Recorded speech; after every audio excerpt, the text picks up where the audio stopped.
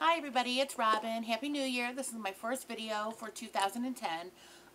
This is a follow-up review. I did a video review at the end of October about the Bounce dryer bars. And so it's been a couple months, and my original one was a 2-month bar, and it lasted about that long. I just replaced it with the new 4-month dryer bar. This is what it looked like when I took it out. And I probably could have gone a little bit longer with it. You can see here, you're just starting to see the letters. But I went ahead and changed it. This is what the back looks like, in case you're wondering. So overall, it works good. It helps with, keeping the clothes a little softer and a little less wrinkly and a little less staticky. It doesn't work as good as liquid fabric softener, I don't think. But it's it's acceptable how it works for us, for the most part.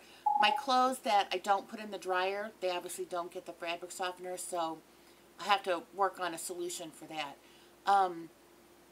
But it's nice. It's one less thing to worry about when I'm putting the clothes in the washing machine. It makes it a little easier for me to just throw everything in there. If you have clothes that you can't use fabric softener on, you would have to slide this out each time. So if you have a lot of baby clothes or a lot of things that for whatever reason you're not supposed to use fabric softener on, this may not be the product for you. But for the rest of us, it might work for you. My biggest gripe is that the refills are not available in the stores. I mentioned this in my first review, that I was worried they wouldn't be available, and I was right. It's 2 months later, and they were out before I started using it even for a while. So I want to know why. Tide, why don't you have the refills in the store? Or stores, why aren't you carrying the refills? You just keep carrying the full product. That is a big pet peeve of mine. These companies market these things as refillable, reusable, or whatever, that you're going to save money on just buying the refills, and then it saves, there's less packaging and less this and that.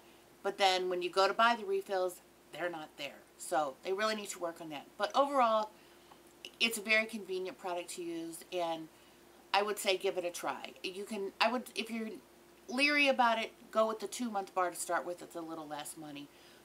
But like I said, I went ahead and got the 4-month bar for the second time around. So I had no problems with it breaking into pieces. I know some people reported that. Originally, my little bar did not break into, and you can see that there's no broken pieces on there. And I've not had any problems with the base. This is the one that came with my refill. Not sticking to the dryer at all. It's stuck on there good. I mean, I pulled on it even when I replaced the bar the other day, and it's not going anywhere for a long time. So I'm not sure why some people originally had those problems, or if they've changed something, but I have not had any problems like they reported. So that's my follow-up review on the Bounce dryer bar. This is what it looks like. This is not, I did not receive this free. I just went out and bought it. And this second one I bought all on my own, no coupons or anything. So there you go. Bye.